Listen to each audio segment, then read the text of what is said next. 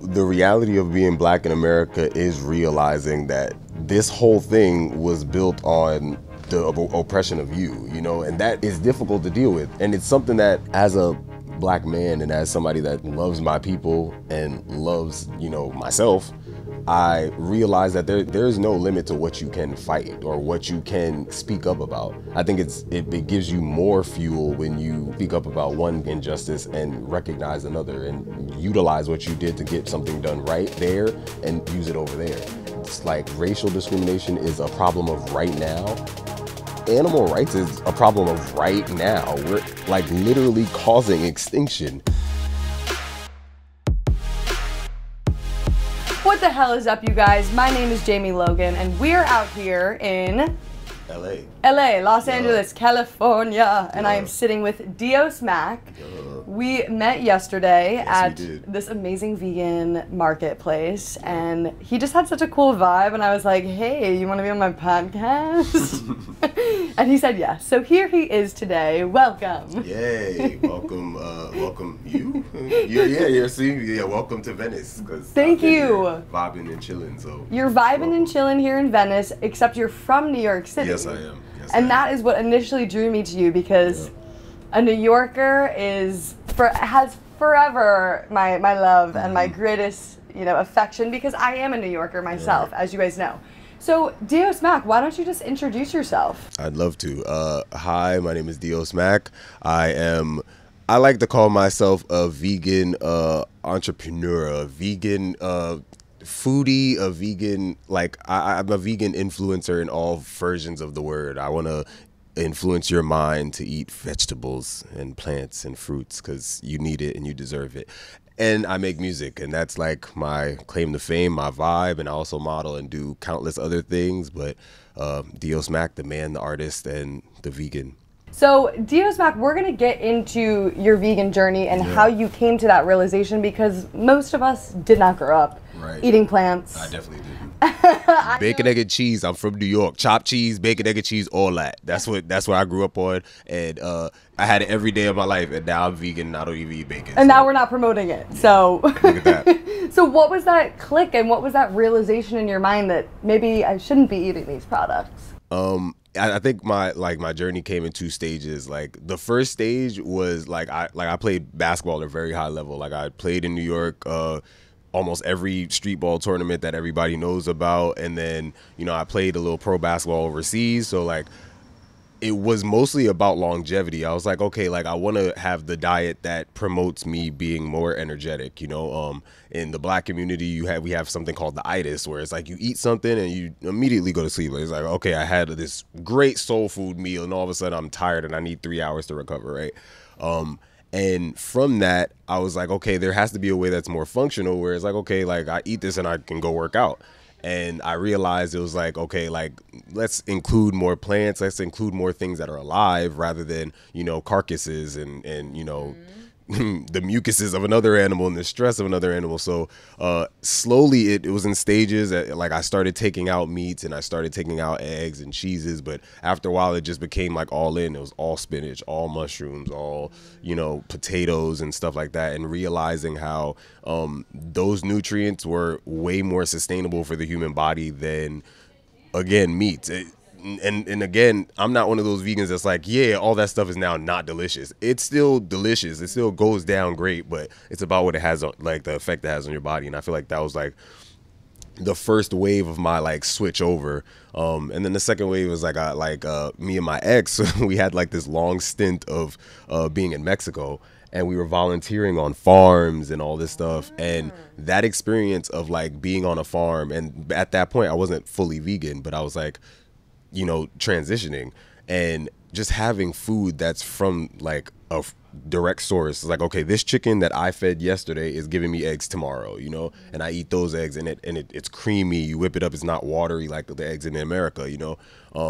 But that, like, I noticed that, and then came back to America, and I was like, all right, I don't know if I'm gonna be down to like just subscribe to this industrial version of like food production, and the stress that you can literally, like, it's no guess. Like, once you look and see one farm egg to a like industrial egg, you see that there's a difference between the animals, and that's not fair for us at the end of it, where it's like, okay, now you're taking in those nutrients of a stressed animal and wonder why you're stressed, wonder why we're suffering from anxiety, you know? Like, I think it's really about doing whatever you can to like make your body operate at its highest. You know, like we do these, you know, updates on our phones and our operating system works all good or whatever, or, you know, sometimes they slow down. We're not gonna talk about that. But they slow down for a reason, because they want you to buy more. Right, buy the next one. But we don't get a next one. We don't get a next phone. We this is our only like phone in this like experience. So like I kept looking for ways to upgrade my operating system and make sure that it's working at its highest functionality. And after all the research,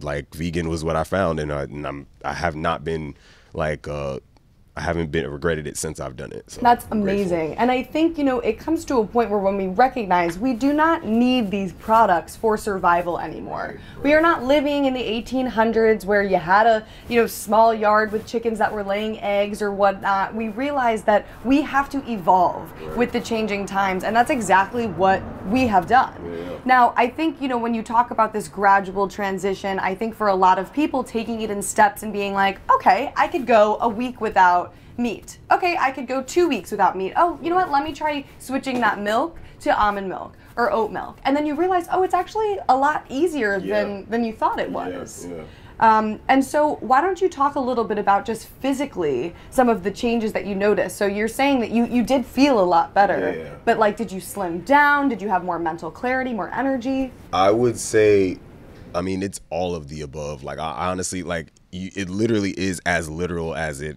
is, you know, like if you think about it, it's like if I'm putting in spinach and mushrooms instead of eggs and cheese in the morning, those are two completely different things. Like the substances are going to do two different things when they get in your body. And I believe that the first thing I saw was the mental clarity, and then like honestly the skin was just ridiculous. Like I always like I can attest to being great looking for the entire experience, but that was one thing that I really felt was like immediate. It was like, okay, now I'm just not getting pimples, or at least when I do, I know exactly what I ate, or I can pinpoint it. It's like, okay, 2 days ago I had something that had another substance in it that I didn't really recognize, and that was like one of my favorite things and what I always recommend. But the slim down was something that like at first, especially as a basketball player, like you're scared to like, okay, I lose some mass and all of a sudden like I get bumped on the court, so I'm gonna slide across the floor, you know.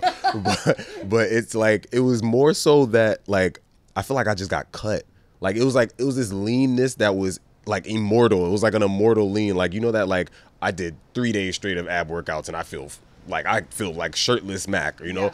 I felt like shirtless Mac all the time after that, you know, like there was no bloat. And that's the thing, like the bloating, like I feel like because there's so many like fats and these complex fats that we have to break down, and it takes so long, it's sitting in our body and waiting for that. So we get, like, I still look good, but I was chunkier when I was eating meat. And as soon as I started switching over, it was as if like the same cut, the same look, but just like cut it all down. Like, let's just take the body fat off and let's like just look really, really right. So, well, later in this episode, we're going to get into exactly what you're eating, because I think that there's a misconception that when you go vegan, you're automatically going to lose all this weight or get into shape. And I think it's obviously very possible, and it's easier to do so if you're eating a whole foods plant-based diet. But you can also go vegan and eat vegan cheeses all day long and Oreos and potato chips and maybe not feel as great. And I think that's where people go wrong, is they're not eating correctly, and then they're like, oh, I feel like shit, and then they blame it on the vegan diet or the plant-based diet. Right. And I think also there's this misconception between plant-based and veganism. Yeah. So veganism, as we know, it's a moral and ethical standpoint against the oppression of animals.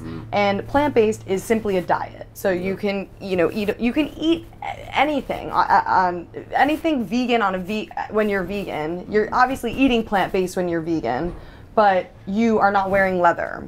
You are not using cosmetics that are tested on animals. You're not going to rodeos and entertainment shows that use animals. So it is this like moral and ethical thing. So when you started seeing this as more of like a social justice oriented thing, can you talk a little bit about what that was like and maybe some of the challenges you faced from your community or from your friends and family?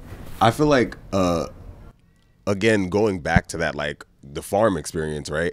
the one part that stuck out to me the most, because again, like I feel like as a plant-based person first, and then because I think that's like my journey, like plant-based was first because like my journey was internal first. It never was about an animal, no matter how many chickens I love. And like I love animals, but the reality was it was something that I wanted to do for myself in my life.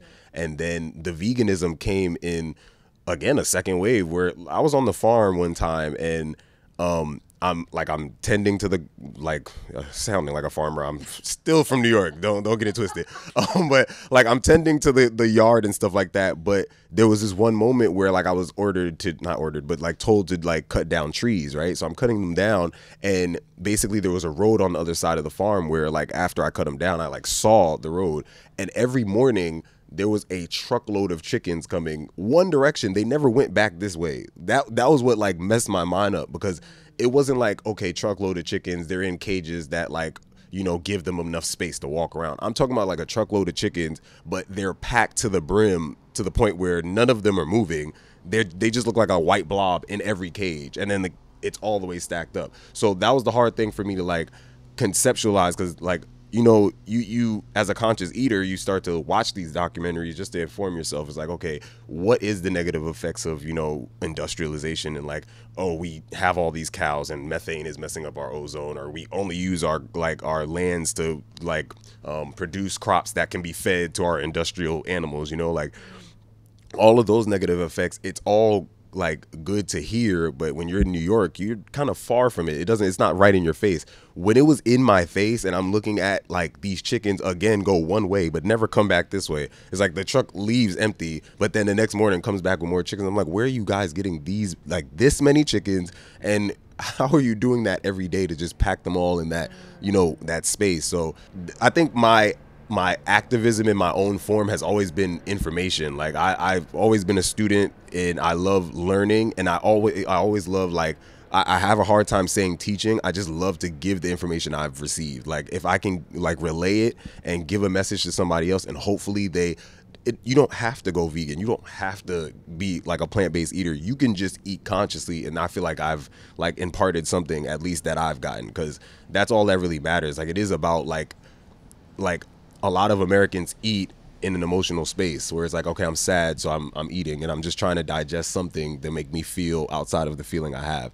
But like, it's a beautiful thing when you start to realize like, oh, I can actually like sit here and engage with my food fully and be present and understand everything that is going into my body when it does, instead of, you know, taking these mental breaks and these, you know, these mental, like we always tend to do it a lot. And I think that's like the best part about leading this life is, you know, being kind of a North Star to people that, you know, don't even know they need one. Sometimes I just like, I say I'm vegan, and all of a sudden they look at me in this way, and it's like, oh my God, okay, so like, what do you do with food? How do you approach things, and how do you eat? It's like, dang, like I didn't know I could have had like a bowl of beans and had more protein than meat, you know, like these things are things that, you know, aren't really given to the society in a easy to digest form, especially with fast food and stuff like that. They're not taught to us because, listen, sick people are money, and these industries want to keep people sick and want to make more money. And, you know, you bring up this point of eating consciously, eating mindfully, right? Yeah.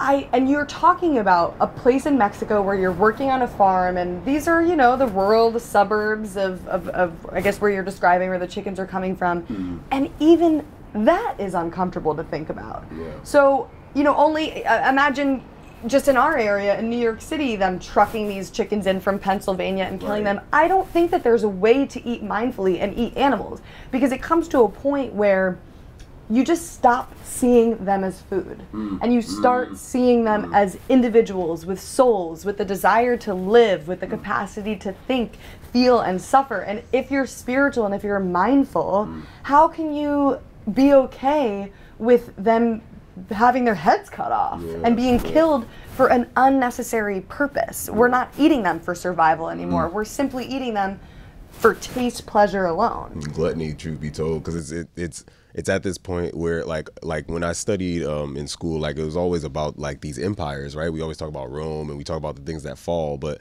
like it's always that point where the empire gets to this incredible industrial point where they're starting to overeat. Whenever there's overeating or overweight problems, that means we're doing something like wrong, you know? And a lot of the times it can be pointed to like the things that we do to produce our food, and we're producing food at such a mass rate that most of the things are getting thrown away or like stabbed with like preservatives to make sure they stay fresh. It's like it's obviously something wrong. Like, okay, like you killed this chicken, right? Cool. Like you did your thing, right? But now you're going to waste the meat. That's absurd. Like, I think that's the part that's like continuously like getting to me when I see people throwing away the stuff that, like, again, you killed the being for, or like wasting the food, like because I worked in the catering industry for a little bit. That is outlandish, like the amount of waste that is at an end of an event and there's people hungry outside, you know. Like again, we have to figure it out. And how about all the food that the animals are eating? So we're raising, Right. give or take 50 or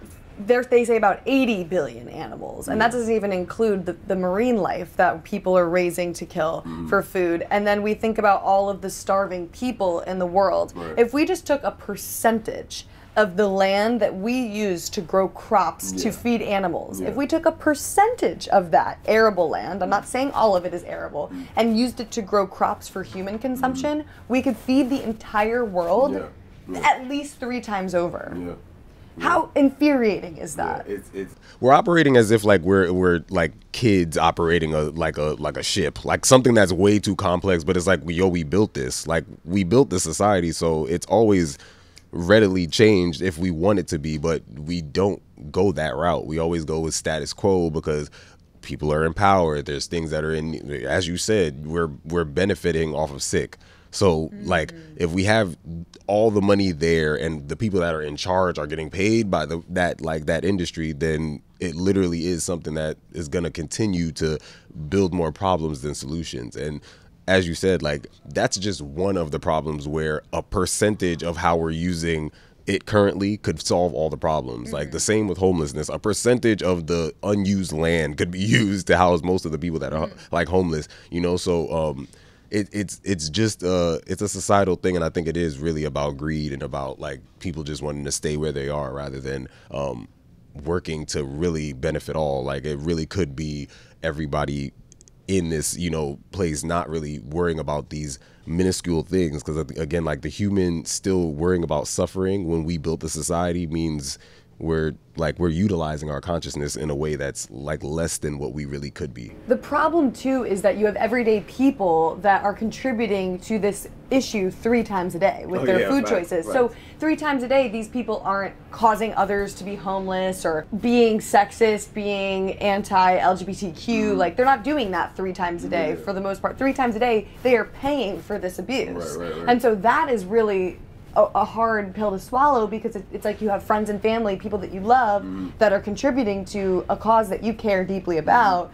And that for me was the hardest part about going vegan. It wasn't the food choices, it wasn't giving up certain products, it was literally dealing with the people that I love and not understanding why they don't care like I do. So why don't you talk a little bit about during your transition? I know you were saying you lead by example and people ask questions, but was there ever a time where you kind of went at it with somebody over this? Like a moment of friction. I feel like in all honesty, because I'm such an easygoing person, friction's hard to find with me. Like there's this saying, don't get the Buddha mad. Like I'm literally the Buddha. Like it's hard as hell to get me mad. But I will say when it first started, like when I first started my journey, it was hard for my family to really accept it because of the fact that like we're a black ass family. We really do eat black food. Like we enjoy it. Like we really enjoy it as a group, as a community, and it's a beautiful like experience.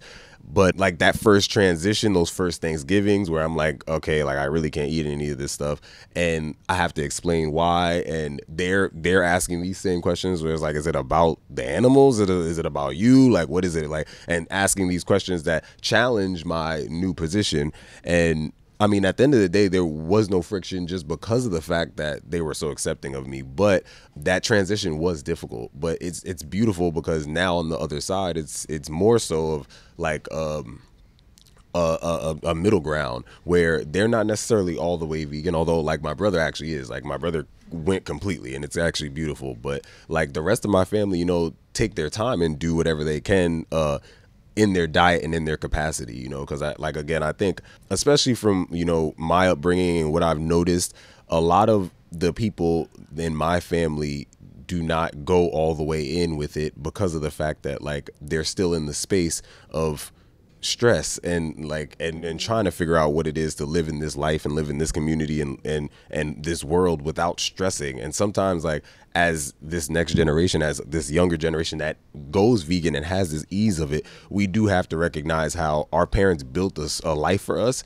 that makes it possible for us to make these decisions, like go to New York and go to LA when you're from New York and just live there for a bit. Like that's off the back of our parents' work. So sometimes I see that as another reason why veganism is easier for this generation. Veganism, plant-based diet, I feel like it's easier for this generation because not only is there more accessible information because of the internet, but it's also like our parents made it possible for us to have more free choices than even they did. So they're taking their time. But like, if you think about it, how many 60-year-old, 50-year-old, 40-year-old vegans or plant-based people do you see?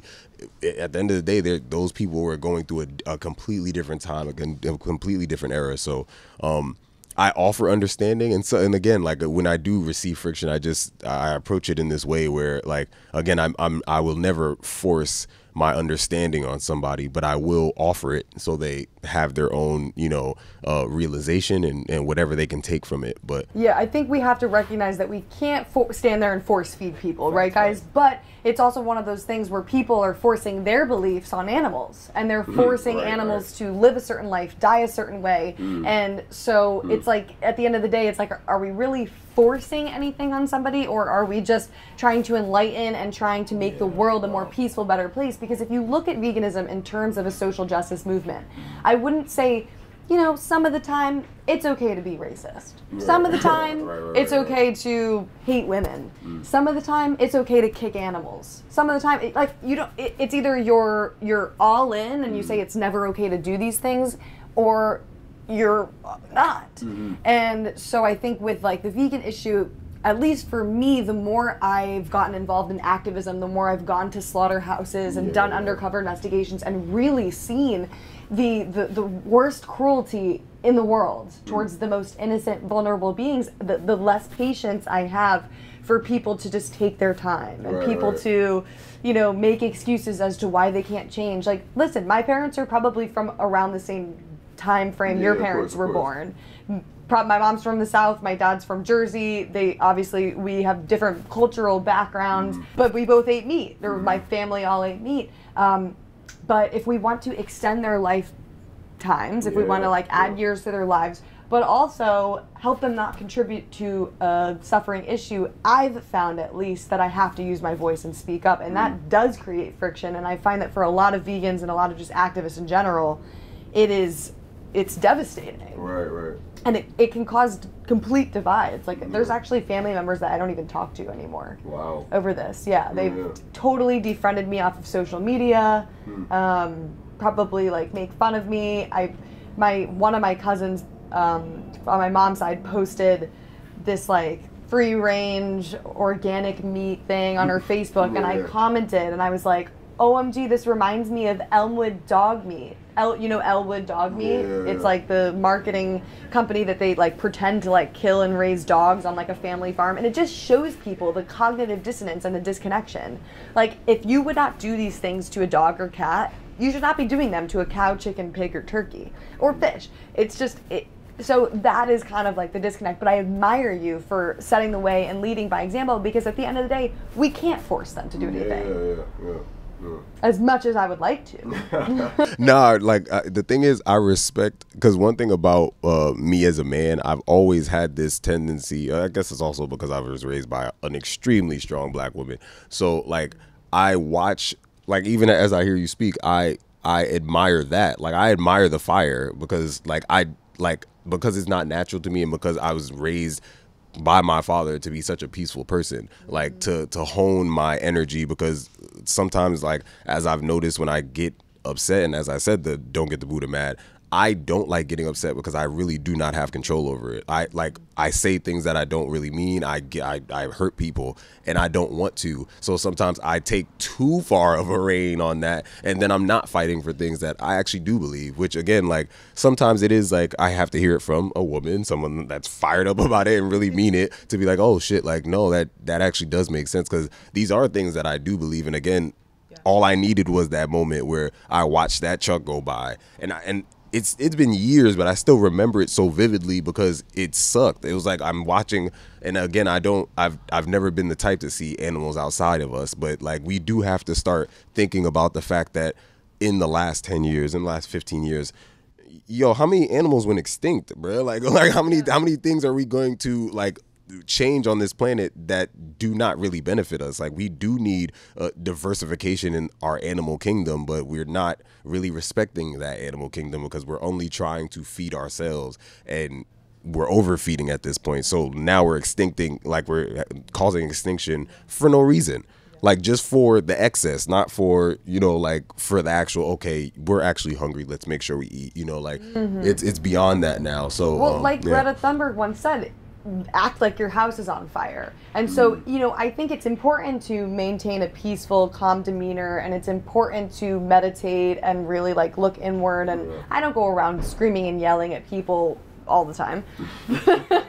But it's important to like have that as a foundation, and then based on like what situation you're in and who you're talking to speak up about these issues. Because the reason that I got into activism was because I realized that nothing was changing. And if I want to start moving the needle and make this world a better place before I leave it, I got to start doing something now.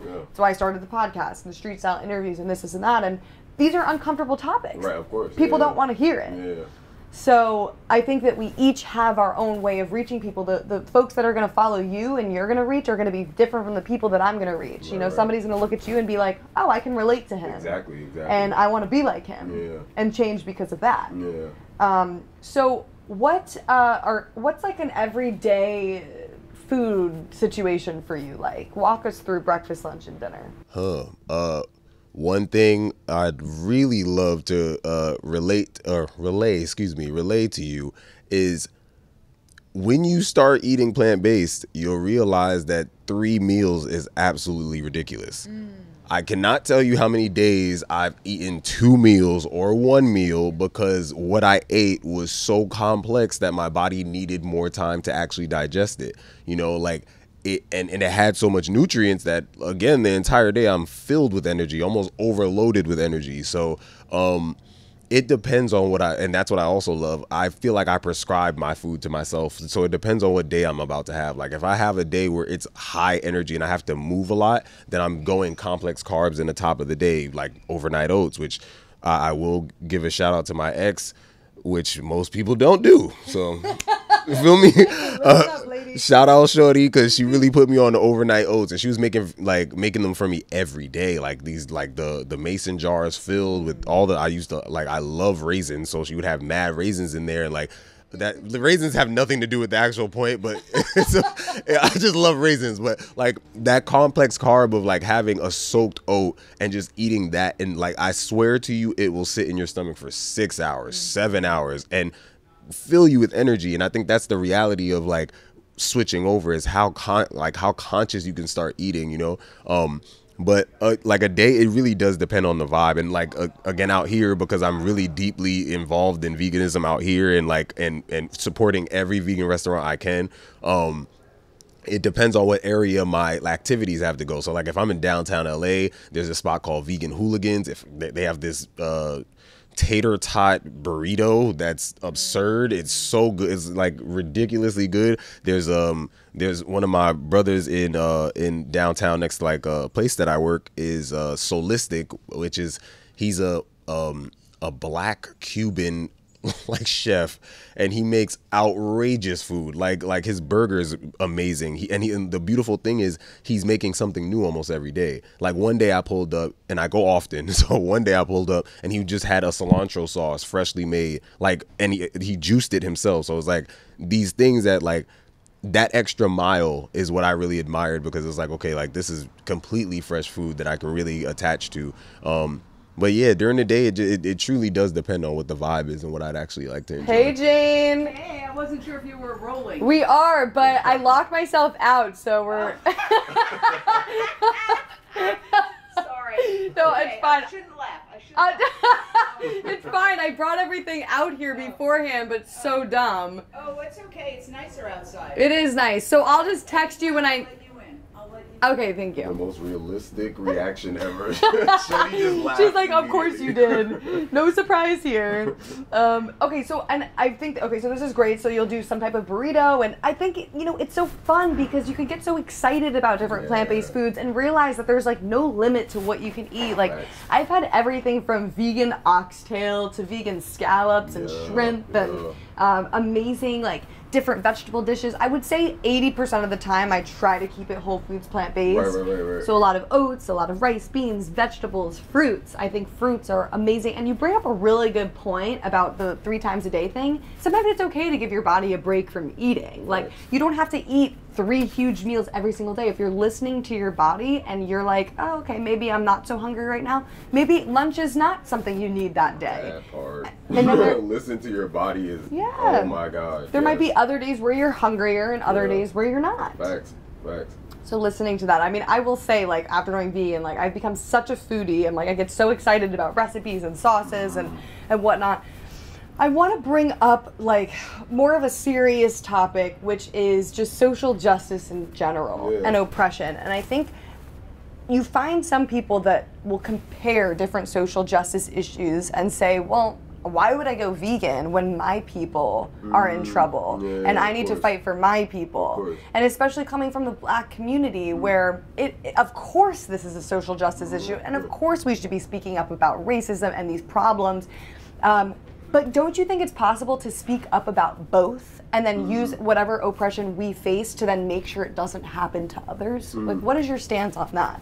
I absolutely love that question. I feel that at the end of the day, the reality of being Black in America is realizing that this whole thing was built on the oppression of you, you know, and that's hard to realize. The conversation I met you, me and the homie was talking just about that, like about a Black kid in a history class. Like, that is one of the most exhausting thing for a Black person to sit through is history, because you're not teaching me my history. You're teaching me what I went through to get to right here. But that's it. You taught me the last 400 years, really, that's it. And that is difficult to deal with. And it's something that, again, it's been 400 years. It was 400 years, but we're only 100 years out. Like, we're not far out. It's not even like the balance is not there, you know? So it's fresh. It's something that's harmful, but I think as a Black man and as somebody that like loves my people and loves, you know, myself,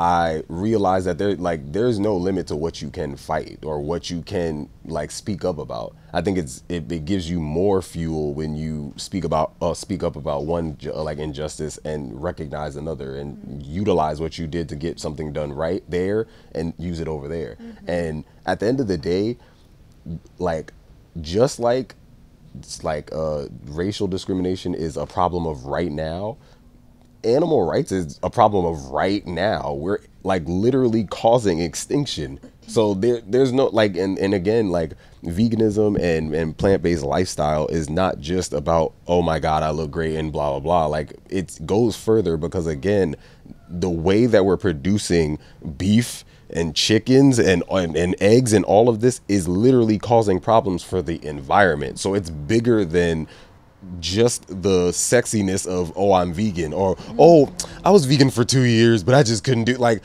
yo, like it's not just that. It's about the fact that we have to change as a consciousness to save where we live. Like not New York, not LA, not the planet, like the entire planet. Like and at the end of the day, I'm one of those people that really subscribe to the idea that like, yes, I get that there was hatred and there was things done wrong to my people, but at the end of the day, we're one race. So it's not like we're fighting for the dumbest things. Like if I feel like everybody needs to watch Rick and Morty because it's damn near a documentary. Like you really have to understand that we're fighting over the most minuscule differences that cause us to not pay attention to the bigger picture. The macro is the reality that the ozone layer is opening up because of what we're doing to it. Like we're fighting over who looks like her and who looks like me. Like get the fuck out of here. Like pay attention. You feel me? Like it's not about the things that make us different, because we're 99% the same bones, same organs, same all. So there's the skin color shit doesn't make sense, the cultural shit doesn't make sense, religious differences don't make sense. It's about solving what we need to do to live in harmony with where we actually live, because we're natural beings. All of us are made up of earth. We're made up of where we live. So to not be connected because we're so deeply ingrained into hatred towards one another for minor differences is literally absurd. So in my opinion, I feel like fighting for the community to be better and to be better to one another and being better to our planet and the things around us is hand in hand.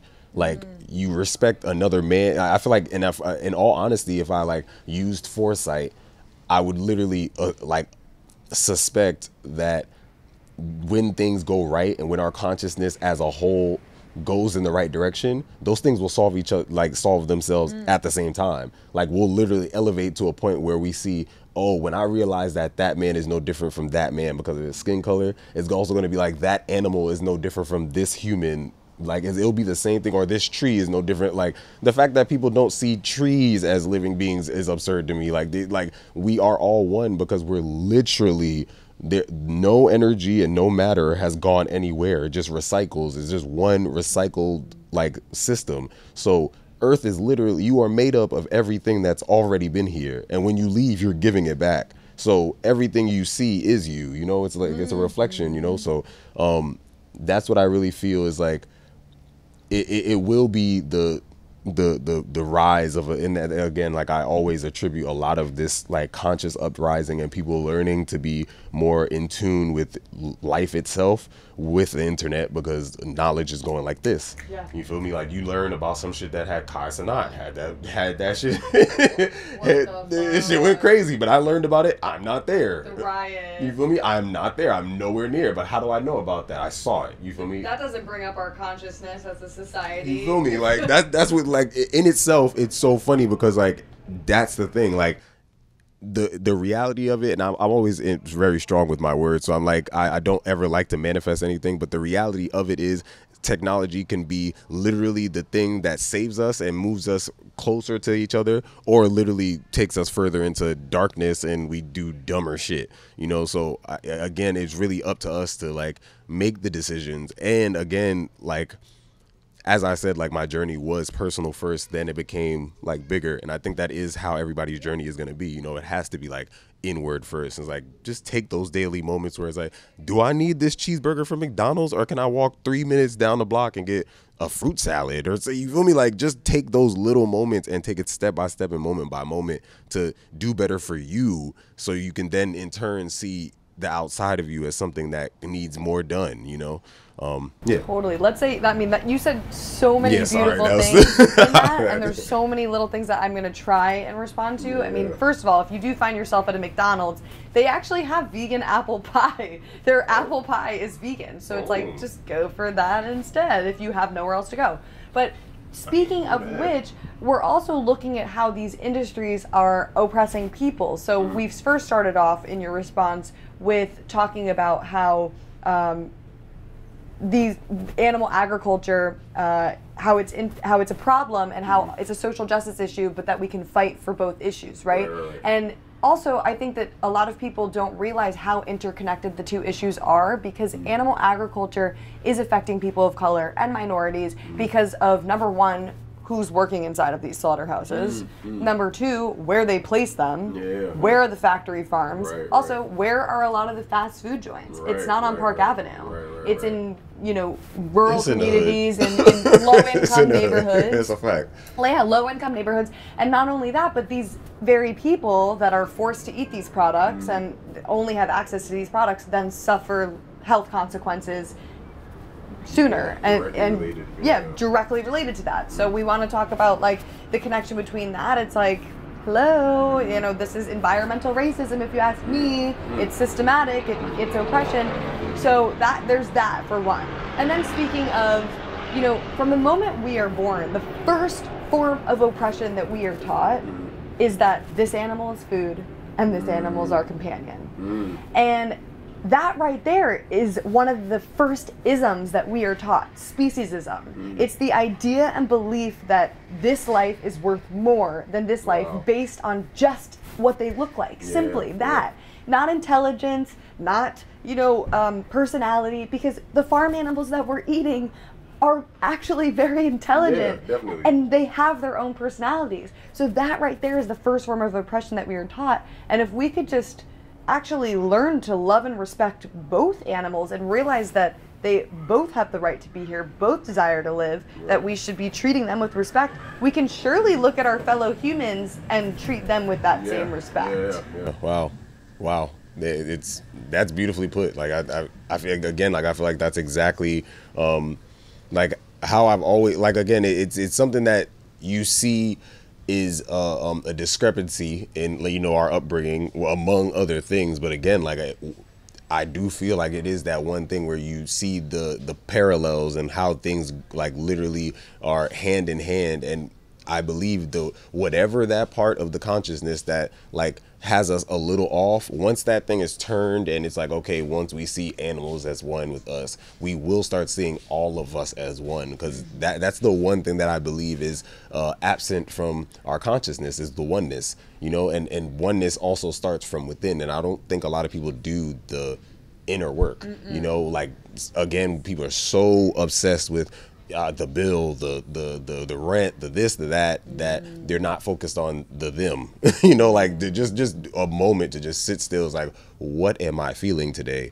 How do I feel about it today? Like that inner care is then immediately outward. Like then you start to look around. It's like, oh, I felt like this, and I can see that person feels similar to what I felt. This is what I needed. This is what I give. Like that consciousness is, again, it's a step away. And that's why I'm so in love with the now. Like I love the present because I see so much potential for the present to go right, because there's so much more consciousness. There's so much more people meditating. There's so many more people like taking conscious routes of living. And that is the key, where, you do the inner work so the outer work is easier, and we're all starting to interact with each other as like equal, like you are me and I am you. Like that kind of energy will then in turn spread everywhere, and it'll be easier for us to just interact and be one with our planet, because again, we are one with our planet. None of us exist on Mars. We exist right here. So. Well, you do have that energy. Like you do put that out. That's why I was sitting in a cafe across the cafe from him, and for some reason we just started talking. It's like you just have that energy. And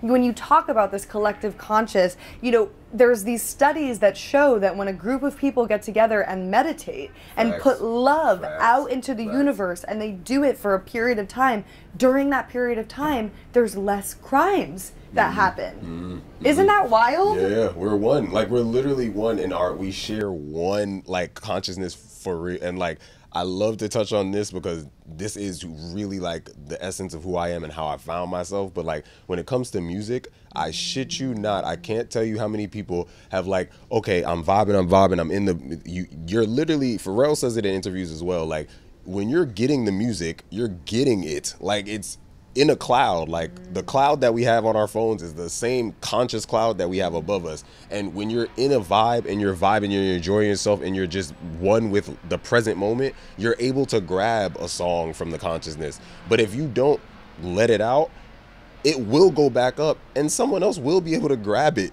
so that's how it shows you like we are sharing a consciousness. So once we, again, 3 or 4 people have a beautiful moment right in Venice and they just have a conscious conversation that brings up their vibration, that is then deposited into the atmosphere, into our consciousness as a whole, and we get to all share it. So that's the thing, like that's why I really do believe the inner work is the thing that's gonna, like, you do the inner work, you're doing your daily deposit just for your side of it, doing your part, and then again you spread to more people. You have a group meditation, you have a group think about something like veganism and something about animal rights and something about human rights.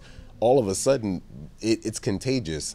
Like people always follow the vibe. Like I was at a Juneteenth celebration, and one random moment, everybody started running, and I shit you not, people didn't know they were running from, but they all started running if they didn't know. It doesn't matter if you don't know. It's like, bro, I see you run, I'm gonna go. Like, it's because of the fact that we are literal animals as well. That's another thing that we have to like ingrain in ourselves. Yes, we gave our species the name human, but we're all animal. We're all anima, which is purely just life. So if we're all one, we're good. Like, you see a stampede of animals, you're gonna do the same shit. It doesn't matter if it's human or not. So that's why I feel like that collective consciousness idea is something that's so important for us to understand, is that we're literally sharing it. So having these thoughts and having these conversations that literally intentionally raise vibration and intentionally, like, again, if it's not for everybody around you, purely just to raise your own vibration, having that still moment and just thinking about positive things. I am good, I am happy, I am life, I am love, I am presence, I'm all, and sharing that and giving that to somebody. And I think that's, again, it's an evolution. I feel like we're going the right direction, but we have to stay the course and also pay attention to it. Like, what is the right course of action? What is the right way to treat somebody? And yeah. I think the reason that we're able to do what we do to animals is because we say that they are less than, and we say that they are different. And so when you say we are all one, what does that mean? Because I think some people have they have a hard time comparing humans to animals. And they say, well, they're not as smart as us, or they can't do this, they can't do that. So how would you respond to that? Animals are extremely complex in the way that they have hierarchy in their own societies. They have social structure. They have some are polygamous, some are monogamous for their entire life. Like, some of them, like the sea bass, will travel miles and miles and miles to find just their counterpart. Like, their functioning in daily life is as complex as ours, but we have built something around our own consciousness and ego to make us think that we are more important than everything else. It purely is just our own our own mistake that we think we're different from anything else. But truly, in nature, we are one. Like, there is no difference between, at the end of the day, a tree is standing there giving us life every single day, doing more work for us than we can really ever recognize. Like, we breathe because of them, but we some people don't see. Some people call people tree huggers if they like trees. Like, that it's absurd to even understand that cut. Like, once you start looking at the cut and the divide that you place in your mind as the divide itself, then you start to realize how absurd it is, because an animal is us. An animal is us in its own version, in its own.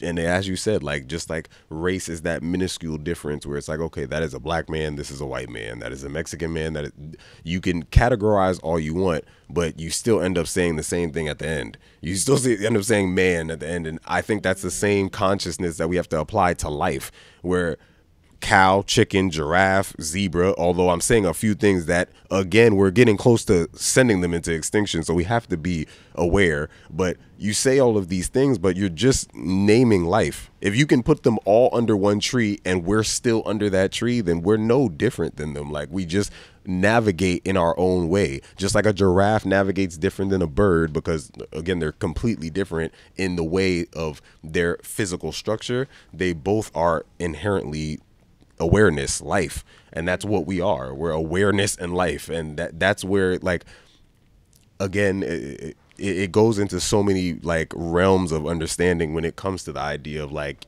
just living, breathing organisms have to have our respect, because as long as we're not respecting them, we're not respecting ourselves. And that's something that we have to continuously fight against and approach with consciousness. Is if we're continuously disrespecting an animal, treating them wrong, and then wonder why we're disrespecting a man or disrespecting a woman for whatever reasons we have, it's the same thing. It's all one. We're the same in all the ways that actually matter. So we're the same in the fact that we can all feel pain, that we all think, we all desire to live. And so that's why I always like to say, at the end of the day, there's no humane way to take somebody's life that doesn't want to die. Wow. Because we all have that desire to live and be here on this planet. And as you were saying, we as humans have completely taken dominion over this place that we call home, but really this earth is dying because of our actions. actions, not because of what all the other animals are doing, right?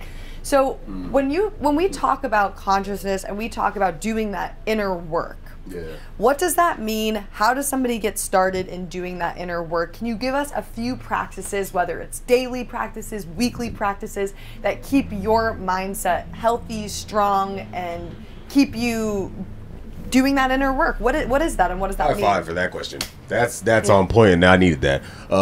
So my inner work is something that I hold extremely, extremely dear to myself. Even when I'm in the gym, I am that one weird bald nigga that is literally praying before I work out, and I do not care. Like, I literally will bow to one of my inner works is literally just bowing to consciousness itself and bowing to existence. So I lift my head, say thank you for consciousness, and that is to literally all of us. That's literally a prayer for us as a whole, which is consciousness. If you're conscious and I'm conscious, then it is consciousness. You feel me? So, and then praying to existence, which is just thanking Gaia or Mother Earth for being here, for having this experience and blessing me with this body in this physical form that you literally gave me. You made me out of you, you know? So, that's just one example of, you know, taking a conscious moment, like being completely present and just thankful. And I think that's one of the first ways that really allows us to check into consciousness is gratitude. From gratitude, you know, the things that have become a little more challenging for some is meditation. I think that's one of the biggest keys, is simply sitting still, like having your moment wherever it is, wherever your quiet place is, or if you need music, if you need something that's very calming, listen to meditative music or calming frequencies. 432 always helps. I really do feel like sitting in your stillness and closing your eyes and allowing the flow of your thoughts to just flow. The reality is, a lot of us are uncomfortable with the conversation that happens within us. So when we have conversations outside of us, that's why we approach them with such negativity and such like aggression, because we literally are having problems with our inner dialogue. So sometimes that is the best thing you can do, is just sit still and listen to yourself, listen to what's going on with you, listen to why you're upset, listen to shit. You listen long enough, you'll listen to childhood trauma. You'll be listening to you from 7 years ago. I was like, damn, I'm still not over that. Yeah, you're not over that. You never talked to yourself about it. You feel me? Like, and it's not about, oh, I talked to this person and that person and this person, and they gave me this piece of information, because they're only going to give you information from their perspective. You feel me? You do have to literally have a conversation with the most knowledgeable person about you, which is you. Like, you are the most you're a scholar when it comes to you. And like, I learned something not too long ago, that the word diagnosis is like Latin. In Latin, it has a prefix that di is two, which it's two understandings of one subject. So diagnosis, there's an expert on the actual like knowledge of the body, which is the doctor, but then the subject itself, the expert, is you. So a diagnosis is a conjoining of the understanding. And I think that's what we have to understand, is like, when you're trying to cure yourself and trying to do things right for yourself, you truly are the biggest expert. And sometimes the way to get the answers, and sometimes the way to just find a little more peace, is just sitting still and going within and having that inner conversation and learning more about yourself. And I think one of the greatest tools that I also have is yoga. Like, I've been doing yoga for, I have no idea now how long now. Like, I started, I believe, in college, when I was just like, I was the captain of the team, and like the yoga team. No. Downward dog competitions. Don't ever come at me for the downward dog. I'm gonna put my butt higher in the air than you ever could. Nah. Basically, I was captain of the basketball team. Oh, okay. And like, I would lead the team through yoga, like do the beginning of like a practice or something like that. I would like small little practice, not like the whole thing of shavasana and like laying down, but like a full like little practice to let their body get a little more awakened. But also, when it comes to yoga, we understand it as like this big stretching, bending fucking organism, right? But in reality, yoga's whole center is the mind and consciousness and the soul. So going deep within, so really like stretching your body in a way so you can relieve all the the pains and hurts of your body, so you can fully have a full meditation. Because a full meditation is like, damn, like I really don't have to worry about my body right now, because I don't feel no pain. I feel nothing. Like I actually feel like loose and numb. So then you just go all the way in and have a really beautiful, that's what Shavasana is. Like that last pose in every yoga practice is usually a pose where it's like corpse pose, where you're just laying there on your back and just allowing yourself to absorb everything you just did. Oh, wow. You know, and I think yoga is one of those things that I'm so grateful for, because I think that goes hand in hand with veganism. I think it goes hand in hand with like loving my planet and loving myself. It purely is like, okay, let me take this moment to literally like stretch my toes, stretch my ankle. Like how many times a day do people just sit there as like, damn, let me think about my pinky toe, and letting it like rest on the floor and really push into the ground and feel, or standing for a few minutes just still and letting yourself feel the support that you have from the ground, you know, like that. Those poses are so are meant for us to have a deeper connection with the now and the present. So I really do enjoy yoga. I really do enjoy taking my time. Like I was just talking to one of my clients yesterday about, you know, my gym regimen, but I like, at this point in my life, I literally take 3 hours in the gym. I do not,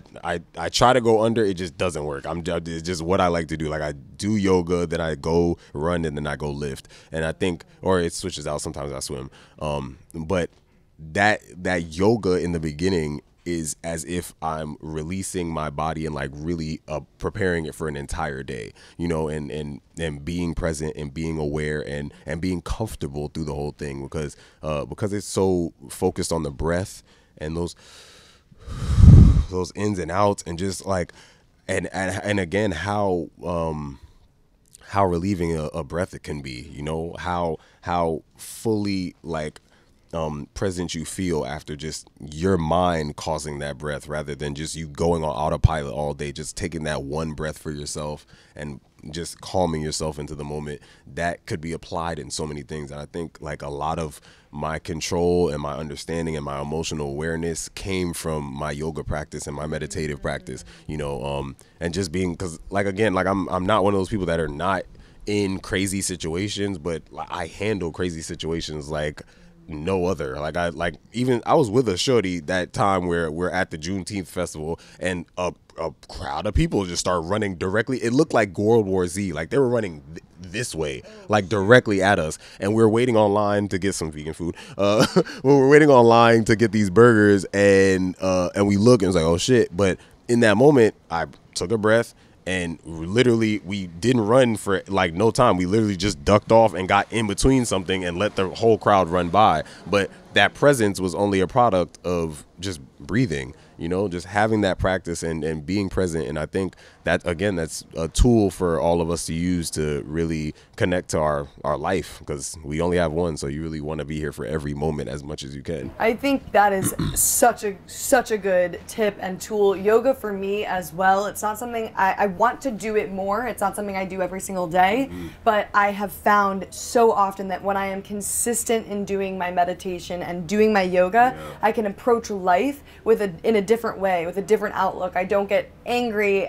I am able to actually like look at myself in the moment and breathe through it, no matter what situation, no matter what circumstance. I was on my way to a work event that I was actually hosting one time, and I got a flat tire, and I was just sitting in the car with my boyfriend at the time, and I had been really like going strong on my yoga and my meditation, and normally I would have been freaking out like, oh my god, what do? We gotta call an Uber, like I don't know what to do. Should I call a tow truck? And instead I just sat there and I breathed. I grabbed a vegan muffin that I had in the car, because we were also bringing all the freaking food to the event as well. And I said, let's pull up a YouTube video and let's get the spare tire in the back. Let's change this. We're gonna be probably 30 to 40 minutes late, and I was so calm in the situation. And that was just like an amazing moment where I could reflect and be like, wow, that's such self-growth, but it's something that I needed to consistently do with yoga and meditation to then have those results. And not only that, but I took a Kundalini yoga class. Those are the ones. Yes, a few months ago. And the teacher in the beginning of the class, she's like, you're not going to feel comfortable during all of these poses. You're not going to love this, but she said you're going to take that discomfort and you're going to take that ability to overcome the challenge in the class and overcome obstacles and life challenges in real life. And it was so true, because the next day I found myself in a situation where I was like, oh, I don't know if I can do this, or I don't know if I want to do this. And I thought back to the Kundalini yoga class where I was doing 118 cat-cows. And I'm like, well, if I could do that, like, I can freaking do this. Right. And so I want to get into, just as we begin to wrap things up, your music, your art world, like what you're up to now, and I want you to tell people where they can listen to your work. I am the greatest artist of all time. I don't think you know yet, but just check me out. I am a musician, and modeling was my claim to fame. I've had a full modeling career, modeled all over the world. I'm very grateful for it. But this transition to music has made me realize myself more than I've ever seen myself. I feel like I met myself through music, and everything that I make is of conscious, like, proportions. It has something or some significant meaning that is meant to connect to you in some form or fashion. Like, I literally make my music with a conscious understanding that someone is going to hear it and someone is going to have a connection to it. One of my favorite songs is Lonely, and it's literally about just being lonely. And if you can point to yourself and say you've never been lonely, then take that same hand and slap yourself with it, because it's a lie.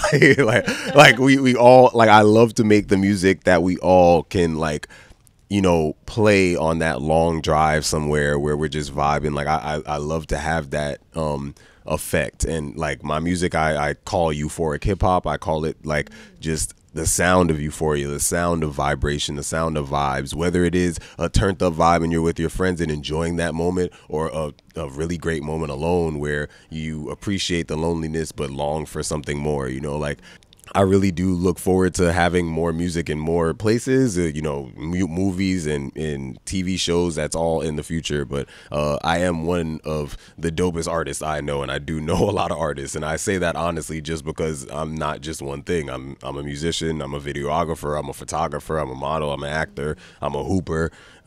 So the multifaceted parts of me is the reason why I approach my music the way I do, and really hope to connect to as many people as possible, because at the end of the day, because of who I am, my community is huge. I have a music community, and I have artists around me, and fans and whatnot, but the reality is I also have a basketball community, and I also have a fashion industry community, and skateboard community. Like all of these communities mean something to me, and mean a great deal to a certain part of me that I will never want to not feed. I will always want to give them something as well. So yeah, just you can check out my music on my website, diosmac.com, or you can go on Instagram, follow any new video, because I'm always making, like, very specific reels to, like, again, capture an essence of a full music video in that 15 or 30 seconds that I have your attention. And at Dios Mac on Instagram and TikTok, and what else? And so Apple Music. What's next for you? And what's next for Dios Mac and veganism and spirituality? And do you ever see yourself not being vegan? No, hell no. It's over for that. Like this diet has been the one that is like, oh, okay, and again, it's not a diet, it's a lifestyle. Like, it's completely where I'm staying, and just letting this be what it is, because I fully enjoy it. And there's this, like, ecstasy, like they say sushi is like an aphrodisiac, and it does give you this really, like, invigorating feeling after you eat it. But imagine your entire diet feeling that same way. Like, I feel like every single meal I have gives me this extreme cleanliness that, like, it's like it's a deodorization of the body. Like, you know, after you put on some really good, smell good deodorant, you feel better. And I feel like that's what happens within you. So I will never not subscribe. What's next? I have, like, a movie coming out, feature, like not a feature film, but a short film coming out pretty soon, where I'm playing a villain. Very happy about that.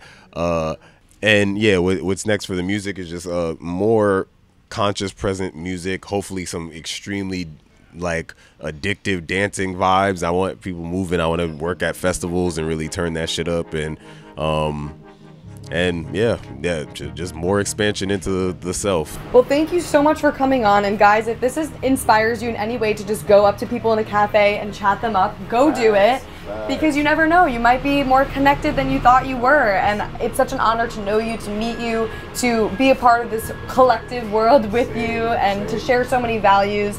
I find that when you meet people that are vegan, that are on that same spiritual path, it's like I feel like I've known you for years, and we literally met yesterday. So anyway, you guys know where to find me. I'm at It's Jamie's Corner, and thank you again, and until next time, bye. Yeah.